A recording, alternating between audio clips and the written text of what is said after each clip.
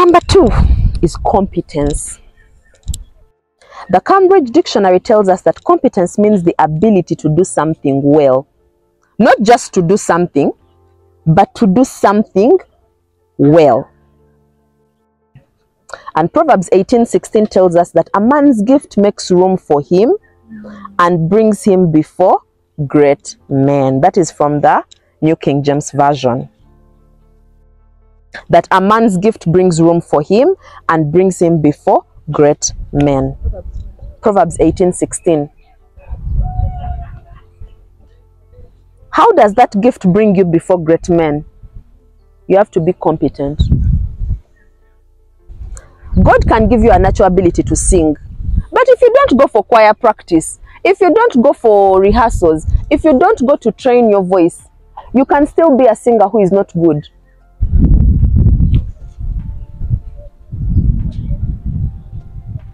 Among us, we have natural born doctors, but how would you know that you're great at helping patients if you never went to medical school and finished? How would you have known?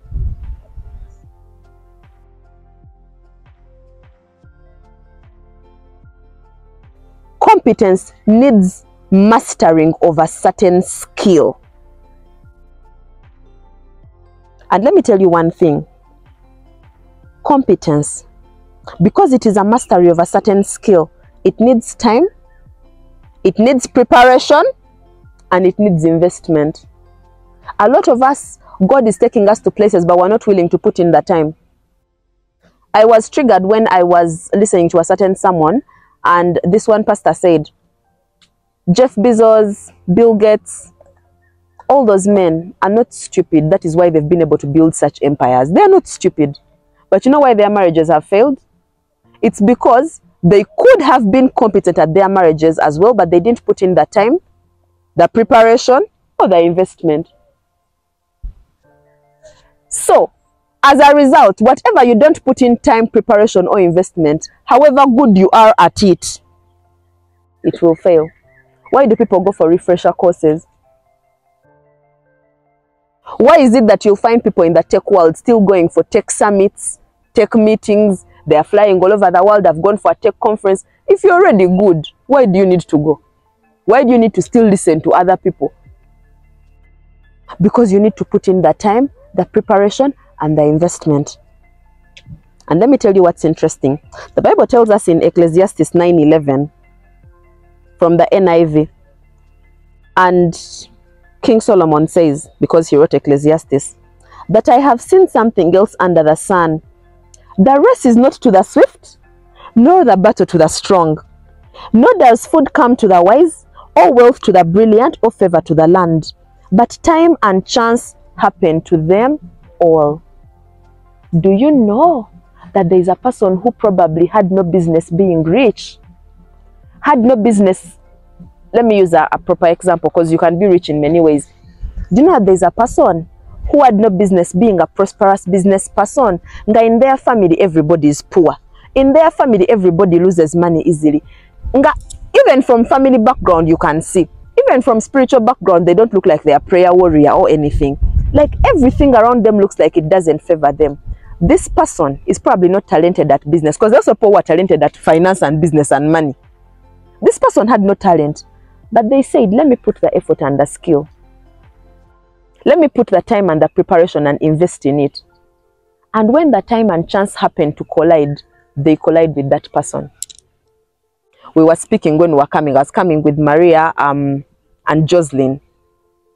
And we were talking about the Right Honorable Speaker. Anita Among was in FDC until the last election. Her deputy Thomas Taiba was in FDC until the last election. It is when they cross over to NRM, time and chance align, and guess what? Do you know how many people have been in NRM for years and they've not even been ministers?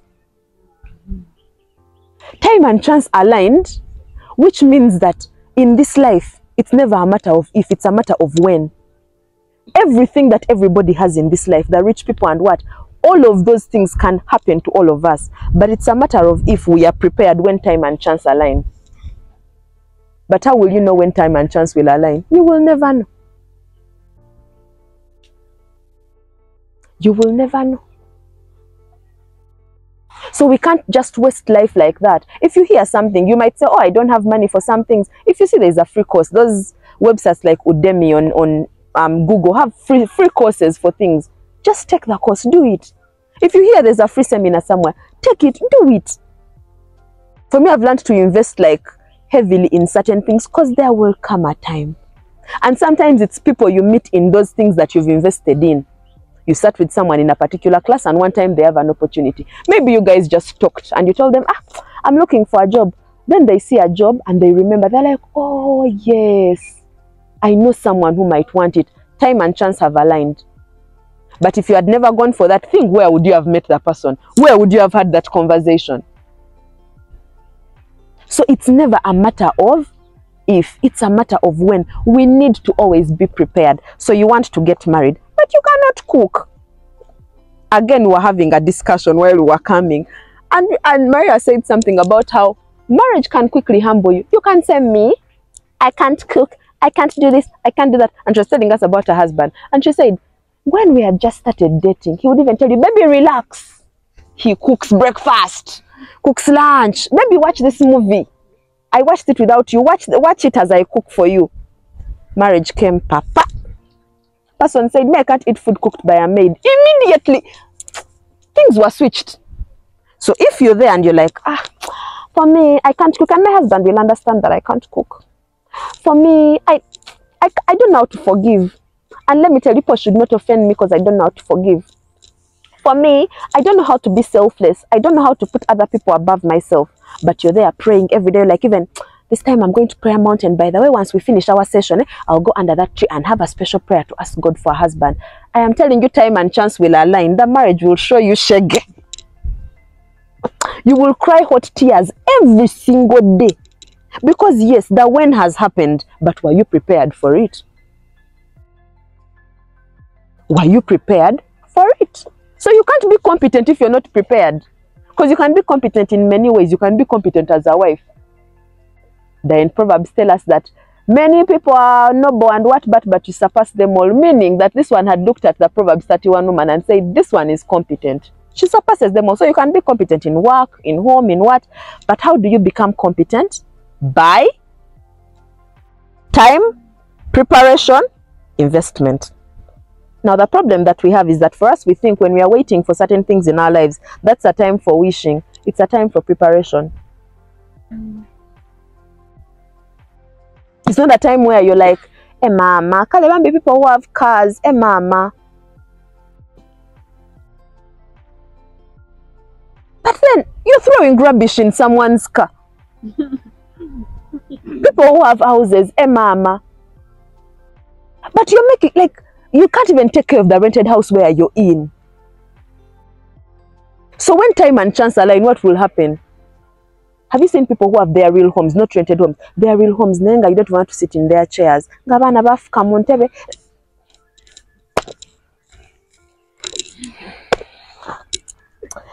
devil's bait against competence is procrastination.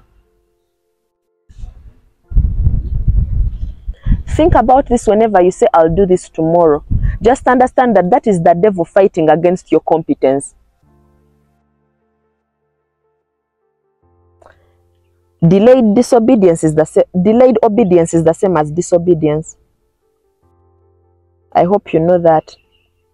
That if God tells you to do something today and you do it today at 1 p.m. and you do it today at 5 p.m., it's the same as disobeying. It is a scripture. I don't know how I forgot to write down that scripture, but someone can look for it about delayed obedience being the same as disobedience. But I grew up and my mom would always tell us that if she tells you after lunch, make sure you wash dishes and you wash them at 5 p.m., she'll be like, Era wanyomi galamira. But I washed the dishes at 5. What time did I tell you to wash them? At 1 p.m. Why did you wash them at 5? You disobeyed. And you know what the devil does? The devil tricks us into thinking we have a lot of time. You have a lot of time left. Oh, there's a deadline at work. Some of us will say we can work under pressure. And you're like, I will wait until that day. Do you know that your laptop can crash the day before the presentation? Do you know you can fall sick? Do you know you can lose someone? and your brain can't think. Do you know that you can die without accepting Jesus Christ in your heart? Now you think you have a lot of time left. Bane tunabeyo mugulu nga tukuwubira. Katukabanange sorry dear, sorry. But we have gone. When we put off something that we should do, it becomes easier to delay the next thing that comes up. We have unnecessary delays in our lives because we have put a backlog. There are things that God can't do for you until certain steps are taken. And we procrastinated in those steps. We've not done the necessary work. I'll do tomorrow, I'll do tomorrow. In God's world, by the way, in God's world, you're supposed to be married at 25. But there's a boyfriend you refuse to break up with since 18 because, auntie, we've been together long. We've been together long. But the man is bad. But we've been together. Banange health over length. I don't know how many times I'll say that thing. Even for hair, cut it off if it's brown. It will grow again. So there's, because God wants you, in God's plans, you should have broken up with that person. Then you take 2 years of healing. Then he gives you a fresh person. Now, every time you don't break up with that person, you have extra 2 years ahead of your life to heal. Extra 2 years. Because the person God wants. And now, the problem with, again, that is that when now you misalign, God will give that person to someone else. Because also God has a plan for that person that isn't dependent on you. So if God tells that man you'll be married at 32 and you're going to marry Joy who will be 25, and then that man reaches 31 and you, who you were divine purpose supposed to marry, isn't on your right track, he will give him someone else. God always has options. He can't be depending on you. He always has options. So some of us have missed. I am telling you, I'm very offended today myself. Some of us have missed certain things in our lives because of procrastination. You've missed a certain person you were supposed to meet at a certain point simply because of procrastination. And procrastination can be very tiny things. A project you were supposed to work on yesterday, and then you say, I'll work on it early in the morning. A person you were supposed to meet at midday, and you were supposed to have gone to the bank at midday, and that was the person you were supposed to meet at that time. You didn't know them, it was just a divine connection. At midday, they come, they do their transaction, they go. You were home finishing your assignment. And the devil is very calculative, I want you to know. He knows. You see the way the devil kept testing Jesus with the word of God? The devil knows that God has very wonderful plans for us. So he always tries to put us out of alignment. Out. In small things. He doesn't bring big situations that will scare you and you're like, this is really the devil. No, small habits. Small habits. If you would have woken up at 5 to pray until 6, let me sleep a little bit more. You start praying 30 minutes. You move from 30 minutes to, I'll pray in the car as I go, I'm already late. You move from that. Slowly by slowly, the prayer life goes just like that. He's not going to bring big situations to push you off. Tiny things. There's an example in Acts 24. There's this Roman governor called Felix, who was supposed to appeal Paul's case. And, you know, Paul goes to him and whatnot. And then Felix tells Paul, go away now. When I have a convenient time, I will call for you. But you see, Paul was a man that was anointed by God. Such a man comes to you to appeal his case and you tell him, go away. I will call for you at a convenient time. Do you know what happened? Did the convenient time come? The guy wanted a bribe from Paul, which he did not get, and immediately he lost his job. He was taken away from that position as Roman governor. But imagine how many things in his career would have been aligned if he had only helped the man of God. But he said, come back at a more convenient time. But again, he was still supposed to appeal that case. Not like the case was in his jurisdiction. He was still supposed to appeal it. Let me tell you one thing about procrastination that God taught me last year. Procrastination is pride. The Bible says, God humbles the what? Procrastination is very soon. The more you keep saying, I'll do this tomorrow, God will so very quickly humble you. Because you can't be guaranteed of tomorrow. You who didn't create heaven and earth, you can't be guaranteed of tomorrow. So Proverbs 18:16 tells us that your gift will make room for you. Okay, so you need to be competent with your gift. Be competent with whatever you're doing. Even if it's not where you're divinely aligned, at least still be competent at it.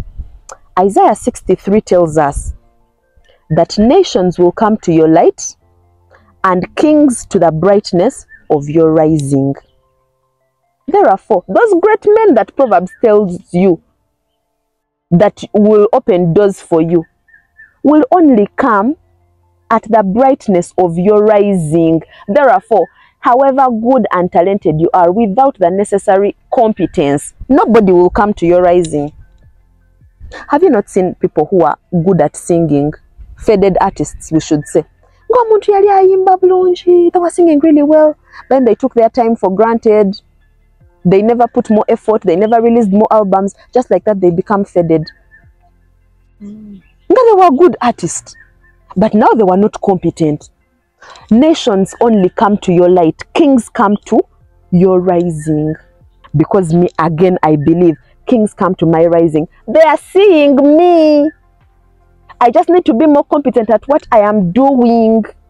And anybody that wants to align with me, God will cause them to come. But they need to come. I'm doing something. Has your friend ever had a business and told you, post call for me? When you look at their page, they last posted in 2022. Why am I posting? When people come to your page, what are they going to see? So you're not rising. How will kings come when you're not rising? Someone needs to come, there is something. Your business is there, there is no stock. What are people going to buy? You're a wife. Let me say wife, because all you single people are going to be wives. You're a wife, but there's no competence in your craft as a wife. You don't work, it's okay, you're a stay-at-home mom. It is okay. But as a stay-at-home mom, you wake up in the morning, you still stay in your hair bonnet with a very big cloth without bathing. You don't know how to instruct the help to clean under the sinks, to remove cobwebs, When your husband comes home, you're still too tired to sleep with him. You don't bring any money to the house. You've not gone back to school to say, at least let me do a master's. Since I'm not working, let me find something to do. You're just there.